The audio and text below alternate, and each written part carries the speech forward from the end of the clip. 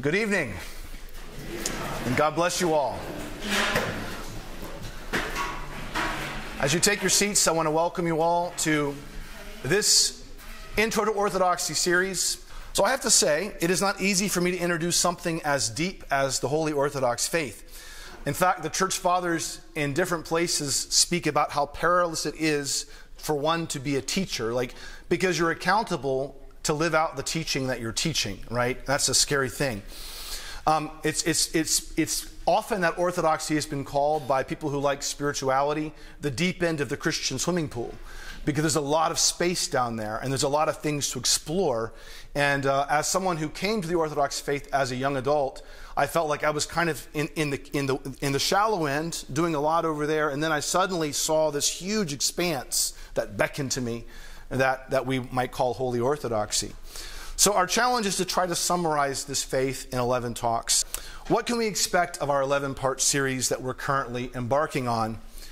Well, the first 3 parts are going to be spiritual foundations and Orthodox worldview. Tonight is part of that. Our talk tonight is called Encountering the Mystery. We're kind of framing things in this particular talk, and we'll frame more next week and then really get into deep details on the third week. Then part 4 is a special kind of standalone class on sin, the passions, and asceticism. That's one of my favorite classes in the whole series. Part 5 is Jesus Christ and the tradition that reveals him, which kind of blows the minds of people who are maybe from a Protestant world where tradition is kind of the bad word. We're going to talk about why tradition is a good word and what we mean by that. So that's coming up, part 5. And then in parts 6 through 9, we're going to unpack the holy tradition of the church from all the different angles. And those are really interesting talks. And then we get to the final 2 parts, 10 and 11, and we'll explore confessing Christ, kind of like how do we live our lives as Christians? How do we apply this? And being conformed to his image as believers in the Lord Jesus Christ in his holy church. So that's kind of the outline of where we're going to be heading over the next 11 weeks. So I don't want to talk too much about myself, but I think just to be fair, since I'm the teacher of this class, it's good that you know a bit about my own journey. I've alluded to a couple things, and I think there are moments when my own personal experience can be a helpful kind of part of the story. I was not born into an Orthodox Christian family. I was raised in a Pentecostal home. I was used to camp meetings like that. This is actually a Methodist camp meeting that I visited a while back. And then I went to Catholic high school as a teenager, so I had like a hardcore evangelical Pentecostal background. And then I went to Catholic high school because it was cheap and good, and my parents could afford it. And it was a great experience. I actually had a lot of great encounters. My mom would tell me in the middle of high school, I was in a church where the Pope was the Antichrist, you know? If you've heard of that before. It was that kind of like Southern style church. And at one point, my mother teared up halfway through Catholic school and said, "Honey, I think some of those Catholics might actually know Jesus." You know, so that was part of my experience, though, kind of my world being a lot broader, my eyes being open to other experiences among Christians. So I'm forever grateful for that, because the Catholics introduced me to St. Athanasius and to St. Nicholas and to saints that I now love as an Orthodox Christian. So I was not born into an Orthodox family.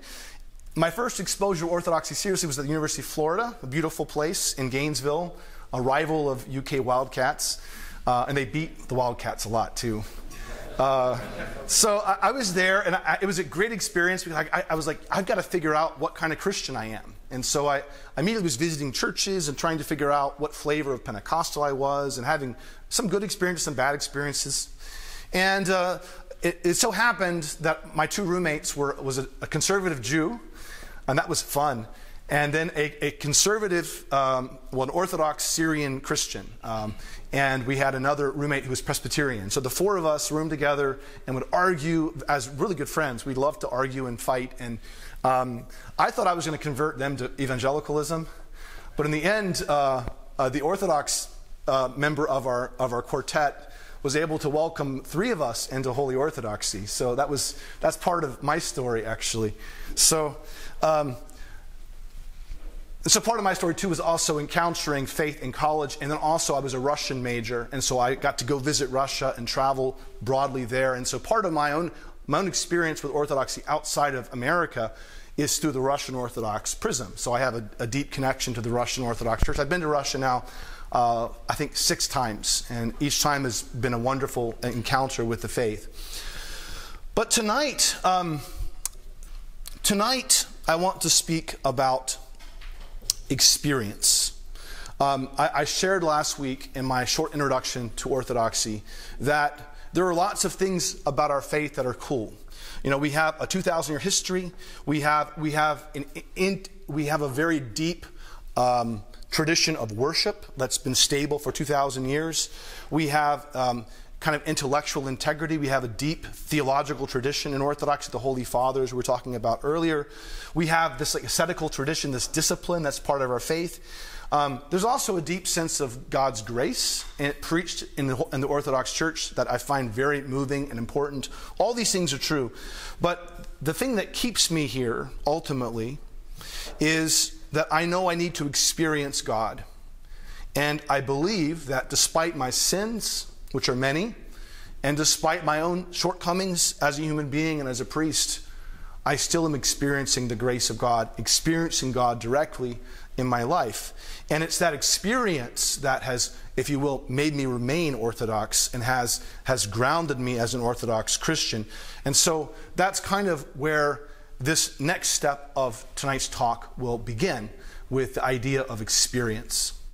So there's a wonderful book by Patriarch Bartholomew of Constantinople, and it's worth noting that, especially in this particular moment, there's a bit of tension between Patriarch Bartholomew and the Patriarch of Moscow. And I will not go into all of that, but I will only say this: I have deep love for both of these patriarchs, and I'm confident things will work out in the end between them.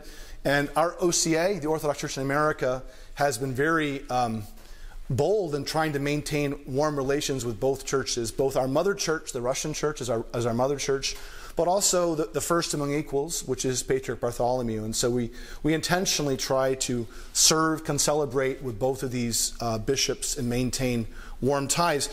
But Patriarch Bartholomew's book, this book is a wonderful introduction to the Holy Orthodox faith. And I'm going to draw some themes out of this book tonight. And even the title of my talk tonight is Encountering the Mystery, Experiencing the Mystery. In his book, the Patriarch quotes St. Nikolai of Zhicha, who said this: "Our religion is founded on spiritual experience, seen and heard as surely as any physical fact of this world. Not theory, not philosophy, not human emotions, but experience." This is a foundational point for the Orthodox Christian. We're not just looking for theology or knowledge or book stuff. We're looking to experience the living God. While the very word orthodoxy might seem to signify like a dogmatic or liturgical rigidity, what does it literally mean? Right worship. Ortho, like orthodontics, straightening out. Right doxa. Doxology, right doxology, right glorification, right praise. It means all those things. And the fathers of our faith would remind us again and again that orthodoxy insists upon the equal importance of creed and experience. Creed and worship. These things always go together. You can't separate them. And we would say you can't have ritually pure orthodoxy without doctrinal solidity.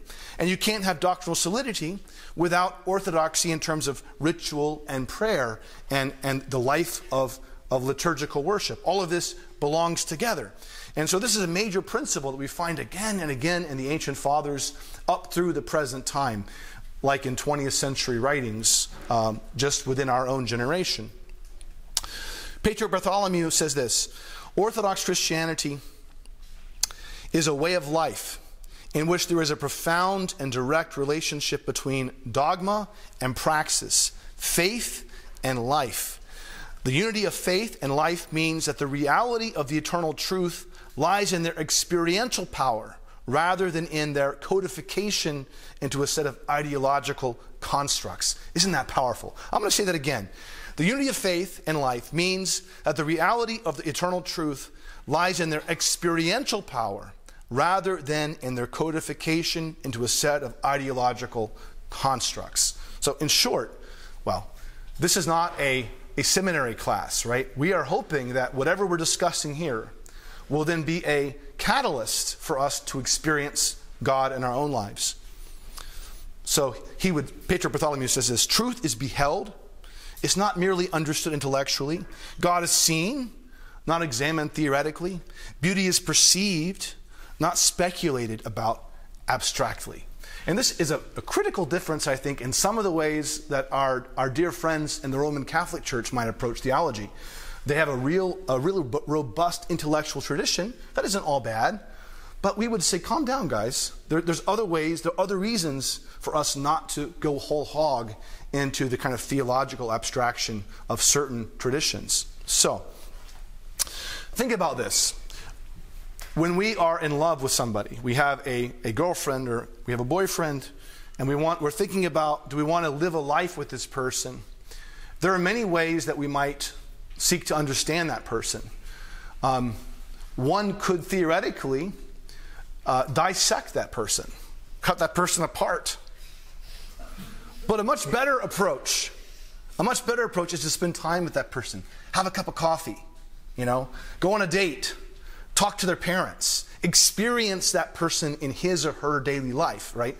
And I think our critique of a lot of theology is that it sometimes does the dissection thing rather than actually experience the person, experience the other. And so we want to make sure that as we're learning about the Orthodox faith and learning about Christianity more broadly, we are not just deconstructing or dissecting it, we are loving it. And we're letting that relationship with God and with the tradition of the church, which we believe is the Holy Spirit at work in us, all of that forming us, all of that softening our hearts unto the Lord. So, this is a good point for questions. We can do more questions later. I'm on a roll, huh? Okay, a single theme, Pater Bartholomew suggests, binds everything together in the Orthodox Church. He says this: each human person is uniquely created in the image of God, never able to be reduced to anything less than a mystery. A person is a mystery. For us, God reveals himself to us, and we experience him. But part of that beauty of him is that he reveals himself not just as an abstract mystery, but as a person, as a deep person. He doesn't give us only rules or laws to follow. Yeah, he does give us commandments, and they're not unimportant. But the Christians celebrate that he reveals himself as a person in the depths of human personality. So personhood for us Orthodox is key. And note, by the way, we don't like the word individuals very much. You don't find that in the Fathers. You don't find that really used anywhere. It's only used in liturgy one time, but it doesn't mean individual person. It means the particular needs of a person, which is different. But it's never a person. Individual is never used as the word for person. We speak about persons in communion, persons who are loved by God, persons who love God, who love each other. So we are persons who are called to experience authentic personhood, to become truly human, through the God who became man and dwelt with us and is made known to us not only as a force or power, though he has power and he has force, but the one who comes to us, who's revealed himself to us. We don't philosophize our way to Jesus. He reveals himself to us as a living person, as a human being. And so for the rest of our reflection today, we're going to touch on 4 major themes that support an Orthodox understanding of real personhood. So person as mystery. This is a theme, person as mystery. The first thing we want to look at is this theme here. And St. Macarius the Great, one of our desert fathers from Egypt, famously said, and this is so powerful, within the heart there are unfathomable depths. There are reception rooms. There are bedchambers within it. There are doors and porches and offices and passages. In the heart is the workshop of righteousness. In it is the workshop of wickedness. In it is death, and it is life. The heart itself, he continues, is a small vessel. Yet dragons lurk there, and lions. There are poisonous beasts and all treasures of evil. There are rough and uneven roads. There are precipices, But there too in the heart we find God and the angels. Life is there and the kingdom, and there too in the heart is light. There are the apostles and the heavenly cities and the treasures of grace. All things, he says, lie in the space of the human heart. So, why is each person a mystery? Why is the human heart so capacious? Why? Well, the church would affirm that it is because we're each formed in the image of God. An image, if it's a real likeness, as St. Gregory of Nyssa will say, needs to faithfully copy the features of the original image. Since God, as the pattern for us, is beyond our ability to perceive and comprehend, so that in a different way, but real way, each person is beyond our ability to perceive and comprehend. So what he's saying is, so God is a mystery, he's a depth. Human beings, because we're deep too. We're made in that image. We have a hard time, you've heard the phrase, know thyself. We have a hard time knowing ourselves. There's a lot to know, a lot of horrible things, a lot of good things, a lot of terrifying things. The human heart is a depth, and it's a depth because we're made in the image and likeness of God. And that's why we drive each other crazy sometimes, because there's so much in each of us that can either raise the next person up to the heights of heaven or bring them down to hell. And in all of us, we have this capacity. I share this in a sermon probably twice or thrice a year. Alexander Solzhenitsyn said this: if there were only evil people somewhere insidiously committing evil deeds out there, if only we had them, the bad guys, and it were necessary only to separate them from the rest of us and destroy them, if only we could do that, he says. But the dividing line between good and evil, he says, cuts through the heart of every single human being. And who is willing to destroy a piece of his own heart? What a powerful idea, right? That we don't just go looking for the evil out there, but rather in our own spiritual tradition, we ask God to show the evil in us.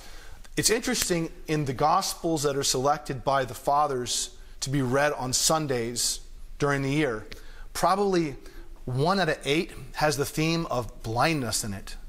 Because we're not saying that everyone else out there is blind, though they are.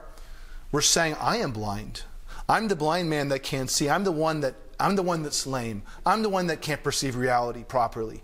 The evil that I have to exercise is not the culture, though it is evil, but I have to exercise the demons right here in my own heart. This is where the battle is. This is that dragon thing, right? In the heart of man lurks all this stuff. It's capacious, and that's where the battle is going to rage. So another theme, person as truly free. The theme of freedom and the human person. Patriarch Bartholomew says the notion of freedom is critical in the Orthodox faith and life. He gives a talk. He speaks about a rabbi he met. The patriarch talks about a rabbi he knew who asked a question: what is the worst thing that evil can urge us to achieve? It's a question. And the answer the rabbi offered: to make us forget that we're each the child of a king, to forget that we each have a royal lineage spiritually, to forget that each of us is born to be free. Freedom is a huge part of our belief about the human person. Without spiritual freedom, Orthodoxy teaches, authentic personhood cannot be fully realized. So Patriarch Bartholomew says this: the human being as an existential reality can be a person only when living in freedom. Only in conditions in which the dull range of possibilities is open to our free and conscious choice are we able to transform, with God's help, our temporal reality and ourselves into the image of the divine kingdom. So freedom does not mean doing whatever I want, though. That would be what our culture says. And we'll discover as we go that Christian freedom is something very different. Saint Justin Popovic of Serbia says this: in truth, there is only one freedom, the holy freedom of Christ, whereby he freed us from sin, from evil, and from the devil. His freedom binds us to God. All other freedoms are illusory, false, that is to say, they're all in fact a kind of slavery. This would be a critical insight into freedom. We want to be free that we might be free. And we have to choose to be free. I would rather be a doorkeeper in the house of the Lord, the psalmist says, than to live my life outside, right? And so this is our idea. Our freedom is to choose freely the one living God. So real freedom requires a lot of work. Developing freedom is an unceasing task, a gift that is acquired through much spiritual effort, our fathers would say. It requires dynamic ascetical discipline. Indeed, the main purpose of our entire ascetical framework in Orthodoxy is to assist us in recovering the freedom we have lost. This is why we fast and pray and have these kind of rules. It's not that the rules save us. Oh no, the rules don't save us. But some of these practices train us to be able to see once again God, to be able to hear the voice of God, to be able to see our own brokenness and know that we must be ready for Him. We're tilling the ground of our heart and our body to receive the gifts from the Lord that He wishes to give us, that He's waiting to give us if we're but ready to receive from Him. So to be free is not simply to do what we please, for the only veritable freedom is to do the will of God. Real freedom is obedience to the Lord.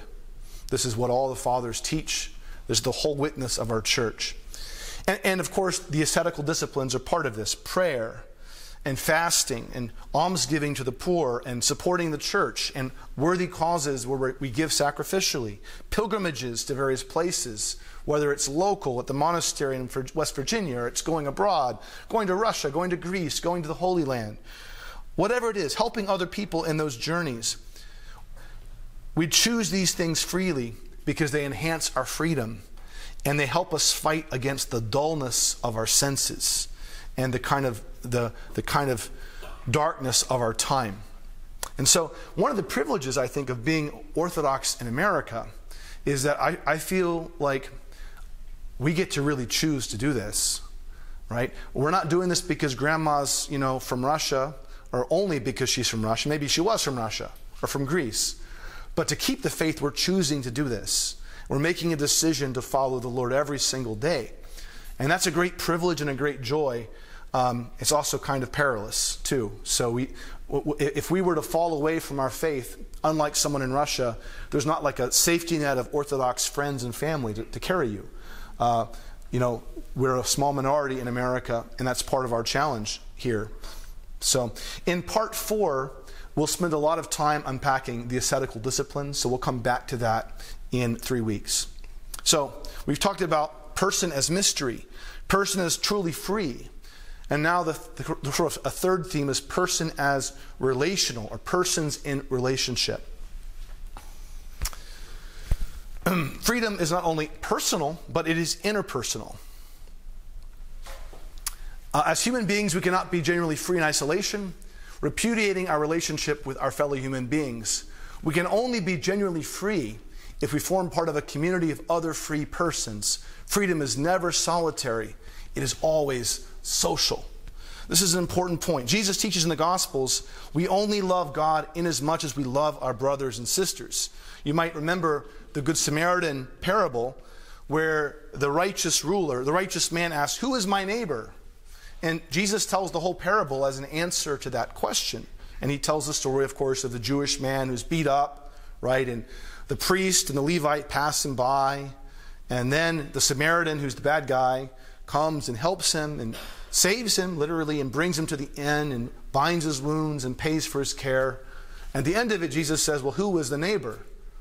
And the man responds, well, the one who helped him. That's the neighbor. And Jesus says, well, go and do the same. This is how you're supposed to be. We're only saved, if you will, we're only truly human when we're relating to other people. As we speak about persons in relationship, it's worth noting a very important principle in the divine liturgy. I don't know if you know this, but a priest may not serve the liturgy alone. It's forbidden by the holy canons we'll talk about canon law in like 5 or 6 weeks. But the canons of the church do not allow the priest to celebrate a liturgy unless there's other people, at least one other human being must be present for the celebration of the liturgy, because the liturgy itself is a social experience. The priest is proclaiming the blessing, and the people are saying Amen. And there's this circle happening where we're offering up to God, and the people are amening it, and we're lifting it up to the Lord, and we're communing with Him. Our Lord says, where 2 or 3 are gathered in my name, there I am in the midst of them. So that's part of our closely held tradition. Interesting story. This holy saint, St. John of Shanghai in San Francisco, he was a Russian saint who served in China and Western Europe and died in San Francisco. He died in the 60s. Very holy man. But he would serve liturgy every day. That was just, unless it was Lent, when you can't do that. But normally he'd get up in the morning very early and would serve liturgy in his chapel. And it was always open door. People could come. Most days there were people there. It was full. 2 or 3 people, 10 people, 20, 1. But one day there was word that got out that he had served liturgy by himself with no one else present. And some of the bishops could be not so nice to each other. And one bishop didn't like him.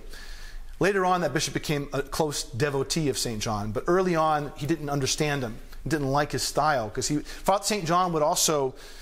In Russia, a bishop was a prince. You were representing the church in all of its stately glory. And St. John didn't quite get that. And he would give away his clothing during the day. He'd see someone that was poorly clad. He would offer his cassock to them. I don't know what they're going to do with the cassock. A blanket, I guess. He'd wrap them in his cassock and come back in rags. Almost every day he would lose his shoes because he'd give his shoes to somebody. And he'd come back barefoot and would do service barefoot, which the other bishops thought was a scandal. He was that kind of guy. But anyway, he would serve liturgy occasionally by himself, and word got out to this other bishop. And St. John, the bishop, came to him and said, "How dare you break the holy canons and serve by yourself?" And St. John very sheepishly said, "Well, I don't know, it was okay. The angels were all there with me." So there's that kind of approach, right? Even if we're alone, we're never alone, because in our cosmology, God is with us, the saints are with us, the angels are with us, and we're often with each other as well. So that would not be a normal thing, but he's a saint. I'm not. So another example of this persons in relationship, persons as relational beings, this is my dear mentor, Father Paul Lazar from St. Vladimir Seminary. He died a year ago. A wonderful human being from an old Carpathian Russian family in the OCA. And one day I was serving with him. He was a beautiful liturgist. He loved the liturgy so much. And one day he started crying in the liturgy. And I said, "Father, what's wrong?" He said, "Oh, I'm just so happy right now." I said, "Why are you happy?" This is at the end. He said, "Because as I'm liturgizing, you're here with me, and I look behind the altar, and there's my mother and my father who've gone on, and my old bishop and my old priest, and all my friends who love God. We're all together." And he's like, "And I'm just so happy right now." That's the Orthodox spirit, and that's the kind of thing that is characteristic of the heart and soul of the Orthodox Christian faith. And it's just part of our life. So, and then we hold the memories of these people dear to us. The saints aren't just something that we like them. No, we relate to them still, even after their death. These are persons who touch our hearts. People like Father Paul, who's not canonized, probably never will be, but he, in my mind, is a holy saint. A man who taught me about the love of God and exemplified that in his daily life, and certainly in the serving of the divine liturgy. So persons are relational. And they're relational because God is relational, right? We're talking about the persons as mystery, echoes God as mystery. Persons as relational echo the relationship within the Holy Trinity. And I like to bring this up because this is a classic example of how God relates to us. We have in this icon the image in the middle, who is dressed like our Lord Jesus Christ. This is not a literal representation. It's called the hospitality of Abraham. It represents when Abraham was visited by 3 angels, and he and Sarah were told in the Old Testament that they would have a son, and that the son would continue their line even though they're very aged. It's a story kind of like today's feast of St. John the Baptist's conception. And you remember his wife laughs at this, and he struggles to believe. But in later days, the fathers would see in this visit of the angels, the hospitality of Abraham, they would see a prefigurement of the Holy Trinity. And so this icon is one of those expressions of the Trinity. And so we have in the middle a figure looking a lot like Jesus, clad in the same vestment that Jesus would be in, and sort of presiding over the icon. You see off to the right of the Jesus figure is an angel that's positioned in a very regal way, a majestic way, presiding from the side the way a bishop presides when he's not serving, off to the side. There he is blessing. And then you have this third figure to our Lord's left, and it's the Holy Spirit beckoning the gifts, bless the gifts, urging participation in the mystery. And it's all inverted perspective. It's not modern perspective where, no, the perspective is inverted so that you're brought into the icon. And when you see this, I saw this once in Russia, twice in Russia. It's humongous, by the way. It's as tall, it's almost as tall as this, but it's like 7 feet tall. And you're there, and you're at the table, and these figures are beckoning you to participate in the very life that's being depicted in the icon. So this is the point, right? We're relational because God is relational. God is love, and you can't have love unless there's an offer of love and a receiver of love, and that's the very nature of the Godhead, and we're made to participate, to plug right into that. As created beings, of course, we're not gods by essence, we're gods by grace, if you will. We're called to live the divine life as human beings, as human persons being brought into more and more perfection in the Lord. So this is our calling, and this is beautiful. In the wonderful book, Brothers Karamazov, by Fyodor Dostoevsky, a great Russian writer, he has the elder Zosima say, "We are each of us responsible for everyone and everything." We're all tied together. We can't separate ourselves from the fate of our brothers and sisters. Saint Silouan of Manathos, a great 20th century Greek saint, said, actually he's Russian who lived in Greece, sorry. He said very famously, "My brother is my life." And whenever someone was slandered, my brother's my life. I am tied to him. I'm saved with him. There's a Russian proverb that says the only thing we can do alone is go to hell. So we want to surround ourselves with the love of God and His people, and there's hope in that, of being with others and with our Lord. So we have persons as relational. Finally, the fourth sort of theme here tonight would be persons as restored icons of wholeness. And this gets to the question really of original sin as well. Persons as restored icons. Wholeness, healing exists when we have internal integrity, when we have integrity with other people, when we have integrity with God's creation. All this is, of course, by the power and grace of God. In the Lenten services, we say a prayer called the Prayer of St. Ephrem. And it goes like this. We speak about taking from me the spirit of sloth, despair, lust of power, and idle talk. Give rather, Lord, the spirit of chastity, humility, patience, and love to thy servant. The word chastity there doesn't really mean like not having sex, though that's a good thing. Chastity is a good thing. But what it really means is integrity. It's having integrity. It's being knit together without falseness. It's having a wholeness that human beings need if we're to really be true followers of Christ. And so a major component of our vision as Christians would be this idea of wholeness or chastity, celimudria or sophrosini in Greek. And the opposite then of this wholeness would be what we find in our culture, which is like total fracturing of human persons, right? People that have their hidden lives, and they do all they do this on Sunday and they say this on Monday, and they go here on Tuesday and then they're back over here on Friday, and they just live a life, partly online, partly at work, no integration, and it's kind of the modern or postmodern reality for many people. And I say this not to judge, because I deal with this.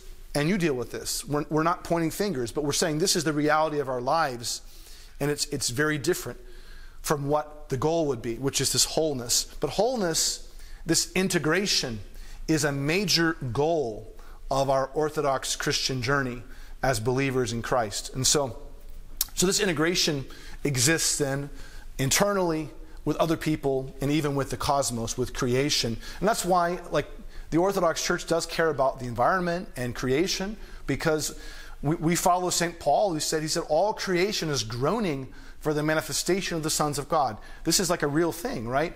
We are called to be mediators and of God's grace in the world, not just to each other as persons, but even to the creation. This is part of our calling. The human race was set at the center of God's creation, not so as to exercise a selfish domination over nature, but so as to refashion and transfigure the created order, to give it a voice, and to render it back to God in priestly oblation. One of my favorite themes as a priest that I chose tonight to drop into here because it's so important to me. In Orthodoxy, we celebrate a multiplicity of mediators. And this blows the mind of my Protestant friends. We love mediators because we affirm a couple things. First, we affirm there's only one true mediator. And who is that? Jesus Christ is the one true mediator. We also affirm that if you're baptized, what are you called to be? A priest. Right? Martin Luther wasn't wrong about the royal priesthood. Every baptized Christian is called to bear a priestly ministry. Christ is the high priest, the one true mediator, but he came to establish a whole priesthood, if you will. Everyone who is baptized into Christ has put on Christ and must share in that ministry with our Lord Jesus Christ. And so that's really important. And we forget all too often that the very point of the Christian life is to mediate and participate in his priesthood for all creation, for the whole world. And so we celebrate as well then the mediators of those who've gone on before us, the holy saints, the Virgin Mary, John the Baptist. We sang about him tonight in the service. All the holy saints I've referenced here, and even those who are not canonized but who inspire us, we celebrate them as mediators before God and men, connecting us, not barriers to God, but rather to knit us into God, to bring us into union with God, to bring us into relationship with God and to other people. This is the whole point of the whole Christian system, if you will, is to unite all of us into God. And so we celebrate this, and we would even recognize that those saints are worthy of remembrance and celebration because, well, every time we recall them, we recall Christ. We recall the image of Jesus in each of them uniquely and specially, and that's what we're celebrating. So Christian life is all about mediating, and so you'll hear me talk about this multiplicity of mediators as we go through the rest of our classes. It's priestly. Another feature of lack of wholeness in our time is radical secularism, where people choose to not see the world as a gift and revelation of God, where people abandon their priesthood to reveal God to their fellow men and to creation. They're forsaking what God has called to mediate. They're forsaking their mediation that God has called them to. So, a couple questions here at the very end tonight. This is a priestly image. Our Lord Jesus Christ is the great high priest, and everyone in the church participating in his priestly ministry. By the way, my priesthood is really a tertiary priesthood. You have Christ's priesthood, you have the baptism, the priesthood of the baptized, and then I have a functional priesthood within that priesthood. And it's one of service and ordering the life of the church. But ontologically, what's essential is Christ and those who are baptized into him, bearing that ministry. So how is the dignity of persons revealed in the Orthodox Christian tradition? Well, it's revealed in the Trinity itself, we would say. It's revealed in the person of Jesus Christ, who comes into the world and relates to a mother and a foster father, and relates to a people, the Jews, who relates to the Roman Empire, who relates to these 12 apostles and to the many women who were friends of theirs, and to the 70 apostles and all those who heard his preaching. He relates to all of them. God takes on human flesh and enters the world. And so we see that in the Trinity. We see that in the person of Jesus Christ, who is the good shepherd and who lays down his life for the sheep. We see the dignity of humanity and human persons in the sacraments of the church. Every sacrament. It's so interesting. I never give out communion and say, the body of Christ, or here's communion. I say, the servant of God, Audrey Sophia, receives the body and blood of our Lord Jesus Christ for forgiveness of soul and sin and life everlasting. Amen. There's always this sense that it's personal and real. And so in baptism, in chrismation, in the Eucharist, in confession, we name the people that are coming. And they're brought into union with God through each and every one of these sacramental mysteries. They're brought into the life of Christ. This happens in marriage, in Christian burial. It happens in the blessing of the waters and in the tonsuring of a monk or nun. It happens in ordination. I included my own diaconal ordination at the hands of Bishop Dimitri of blessed memory. This is from 2004. I was terrified. You never go through the royal doors until the day you're made a deacon. And they literally threw me through. And I stumbled onto, I fell on him basically. That's the ordination date. And then my priestly ordination in 2005. And my buddy's ordination last 2 weeks ago.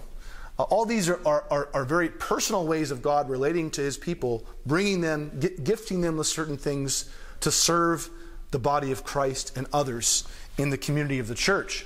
And so we find God affirming dignity through the sacraments. He also does it as we pray. Human persons are sustained and confirmed by prayer. Prayer is the sacrament of our daily life. Prayer is making space for God at all times, not merely reading our prayers, that's part of our tradition, we read our prayers, but also by taking the time to simply be with God through things like the Jesus prayer or silence, or however it is that we want to pray and can pray. Making space for the Lord and encountering him. And in doing that, he affirms our dignity as human persons. We meet him. The one who is infinite condescends to me and dwells with me, and in my life he makes himself known. What more dignity can we find than this? In all of these sacraments and all this prayer, God shows himself faithful to us as human persons. Next week, we will be looking at an Orthodox worldview. We'll ask, first of all, how does an Orthodox worldview contrast with a pagan worldview? Because that's where Christianity begins, right? It's relating to Judaism and to paganism, and here's Christianity. And then we'll contrast Orthodox worldview with other Christian worldviews that are perhaps novel and more recent. And we'll examine that very carefully, and we'll discuss it.